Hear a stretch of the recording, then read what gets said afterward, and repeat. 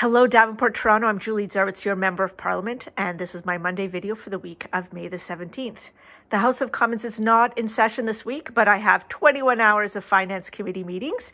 We're basically discussing a bill called the Budget Implementation Act, which is basically the legislation that will enact or put into place all of the measures that we've announced in the federal budget 2021 that was announced on April the 19th.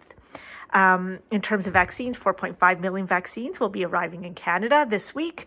Over 45% Canadians have already received one dose. And in Toronto, I think that number is closer to 60% based on what Mayor Tory has been tweeting out at 1.7 million doses administered in the city of Toronto. In terms of international news and things that we're really focused on federally is through our Minister of Foreign Affairs, Minister Garneau. He's issued an updated statement on Gaza, the West Bank and Israel. It is an awful situation and the tensions continue to escalate with deaths on both sides. Here's a couple of statements from his updated statement. Canada is appalled by the ongoing violence, rising tensions and the devastating loss of life. Canada joins its allies and friends in urging all parties to take steps to immediately end all violence, prevent further loss of life, protect all civilians, and de-escalate tensions. All parties must uphold international law.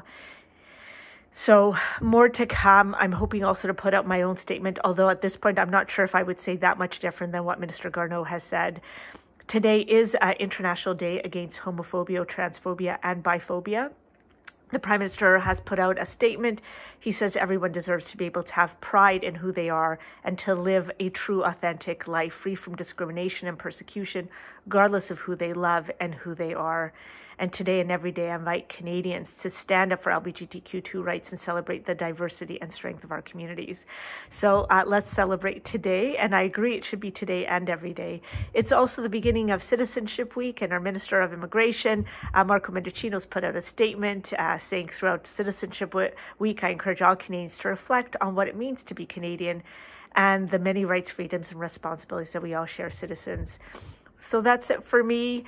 If there's anything more that I can do to be helpful, me or my team, please call us at 416-654-8048. Have a wonderful week.